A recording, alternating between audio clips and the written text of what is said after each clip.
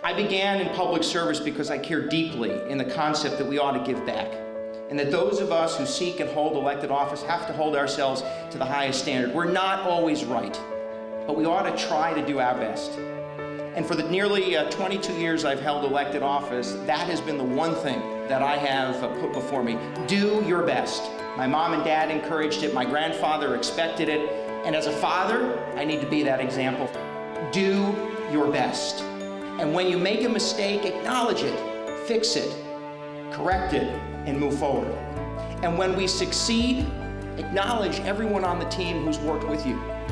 The successes that we have seen, they really are the struggle and the challenge of everyone coming together, working together, struggling and striving to do what's right. So when you look to Albany and Washington, you realize all of a sudden that they have one thing in common. They're divided, deeply divided.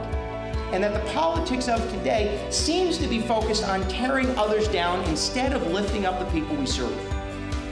We seek to bring people together, to work together, to overcome our challenges. And I know that the people working together can solve any problem, confront any challenge, and overcome any obstacle.